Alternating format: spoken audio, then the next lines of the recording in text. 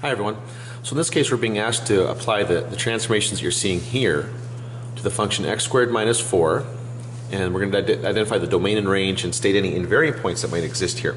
Now listen right here, what we're seeing, now bear in mind that negative can be over here on the x here, and when it's on the x that's a vertical reflection, it's a horizontal reflection over the vertical axis, okay? So it's a reflection over the y-axis.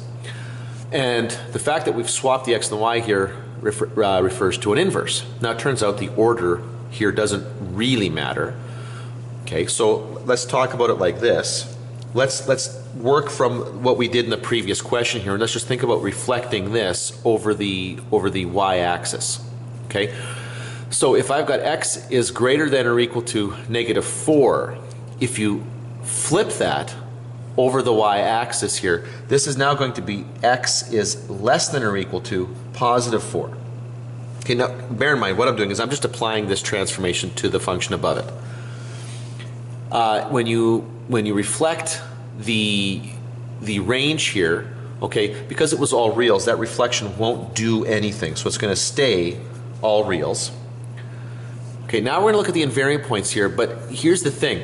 The invariant point in this particular case would have to be a point that was on the y-axis here. Now, the invariant points under the